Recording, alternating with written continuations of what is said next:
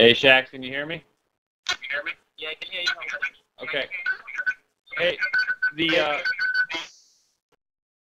what I was saying is, see how this 5,500 RPM log, how your engine speed is pretty stable, and then the RPMs drop off right here, so that's not even usable, right?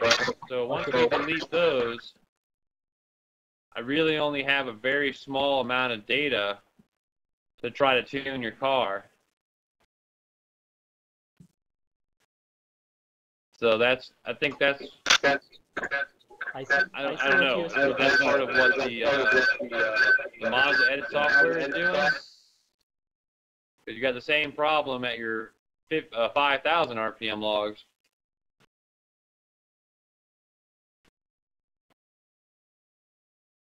How long are you actually letting this thing run for?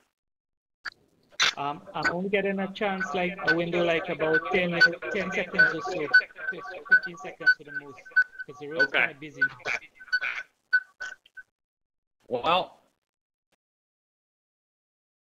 this one looks pretty good. Your 5,500 one is lean.